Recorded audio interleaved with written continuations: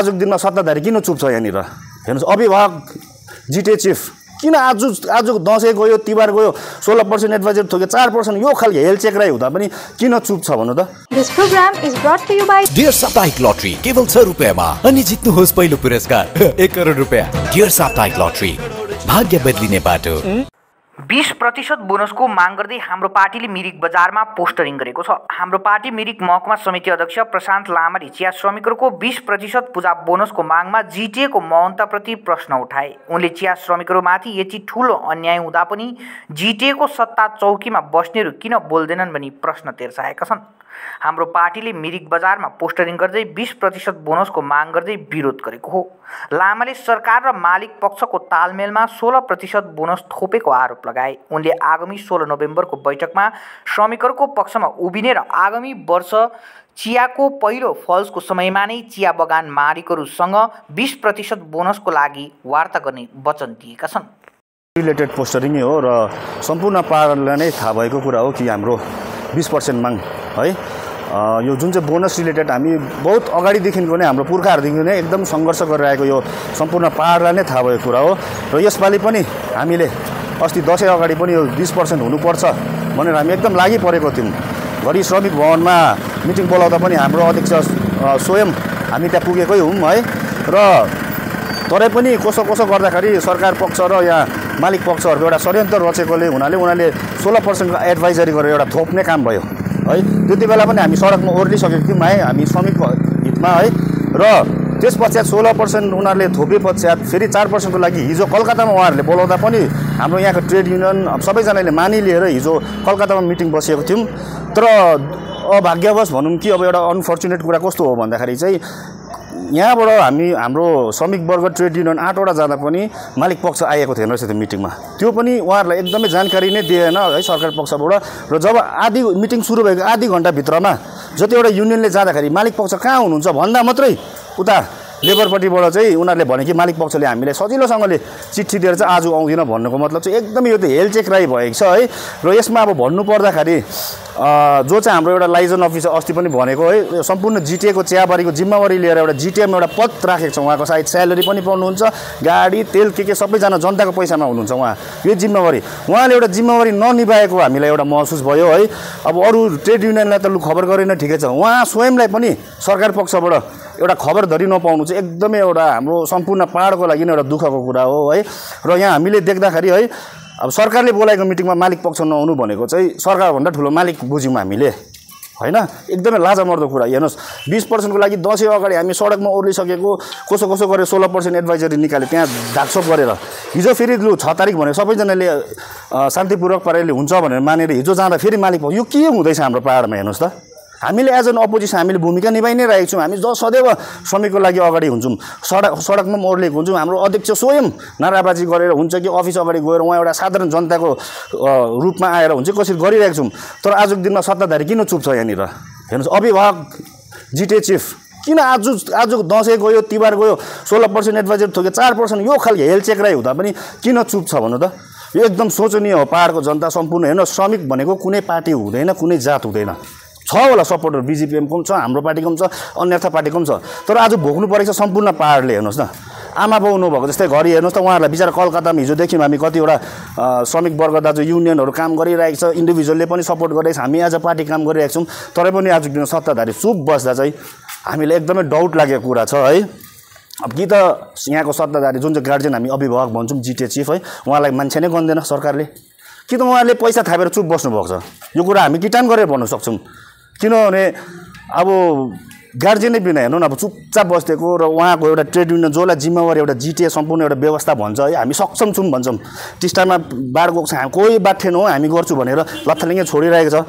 र आज यो हाम्रो जिटिए लाइजन अफिसर भन्ने उहाँले नै राख्नुभएको उहाँ मिटिङ जाँदा पनि अस्ति भर्खर देखिहाल्नु भयो सबैजनाले बिमारी छ भनेर पोस्ट हाल्यो। त्यो के खालको यो षड्यन्त्र हुँदैछ। हाम्रै मान्छेलाई किन षड्यन्त्र भन्नु त। निम्न वर्ग त्यो पनि हाम्रो बिचरा श्रमिक यो चिया बगान भनेको हाम्रो किपट हो नि, पाहाडलाई चिन्ने नै चिया बगानले हो। उहाँहरूलाई यो खालको हेल्थ चेक राई एउटा ओपनली गरेछ भने हामी एउटा साधारण बजारेले पनि सोच्ने कुरा हो है। उहाँहरूलाई खाने बाघले हामीलाई पनि खान्छ र जुन चाहिँ सरकार सत्ताधारी चाहिँ एकदमै फेलियर हो। है र उहाँहरू एकदमै बोल्नुपर्छ। यो विरोधमा हामी सदैव निस्किन्छौँ है र उहाँले नगर्दा पनि हामी एउटा अपोजिसनको हैसियतमा हामीले गर्ने कुरा गरि नै रहेको छौँ र यो 4%को लागि अब 16 तारिक छ है त्यो पनि गर्नेछौँ र हाम्रो पार्टीले पार्टीगत हेर्नु हो भने है हामी नेक्स्ट इयरदेखिको हाम्रो सरसल्लाह कस्तो खालको हुँदैछ भन्दा फर्स्ट प्लस अगाडि नै मालिक पक्षलाई राखेर हामी बोनसको छिनाफाना गर्ने पहिला नै उहाँहरूसँग गर्ने र एकदमै यो मिनिमम वेजेस पनि हेर्नुहोस् न यहाँ पाहाडमा अहिलेसम्म लागु नै छैन सायद 250 कति छ त्यहाँ पनि उहाँहरूले ग्रेजुटी भन्छ के भन्छ काटेर दिन्छ 250 पनि पाउँदैन सायद उहाँहरूले त्यो ग्रेजुटी पनि एक पैसा थापेको छैन हाम्रो कमाने आमा बाबाले। त्यो कुराहरूलाई पनि लिएर हामी अगाडि बढ्नेछौँ है र सम्पूर्ण पाहाडवासीले नै बुझ्नुपर्ने कुरा हो। हेर्नुहोस् हाम्रो अभिभावक भनेको जिटिए हो जेसुकै भयो भने होइन जिटिए चिफ हुनुहुन्छ पार्टी अर्कै भयो भने जेसुकै भयो एउटा गार्जियन हो उहाँ आजको दिनसम्म चुपचाप बस्नु चाहिँ एकदमै यो शोचनीय कुरा हो। जनता सचेत हुनुपर्छ अब सचेत हुने समय आएको छ है सोच्नुहोस् है भन्दैछु कि त उहाँहरूलाई मान्छे नै गन्दैन सरकारले होइन भन्दैछु सरकारले बोलाएको मिटिङमा मालिक ढुकै नआउनु के छ हो यो भन्नु सरकार ठुलो कि मालिक ठुलो अब त्यो जनताले बुझ्नुहोस्।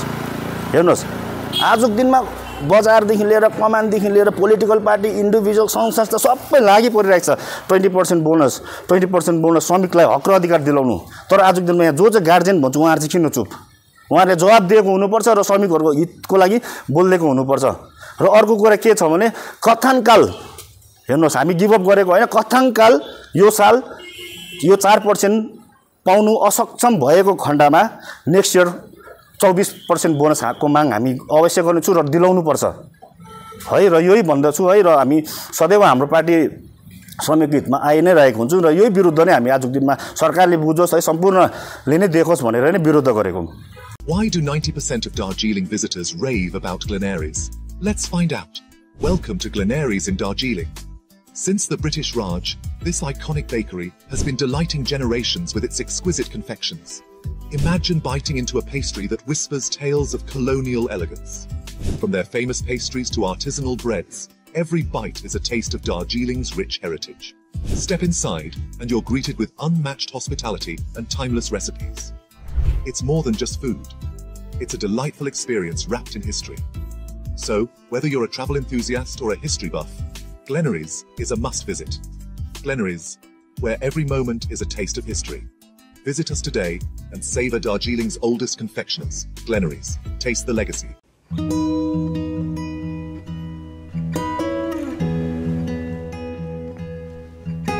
समय में रोपेको बिरुवाले बेला बेला मलजल पाए एक दिन रुख भएर फलफुल दिन्छ।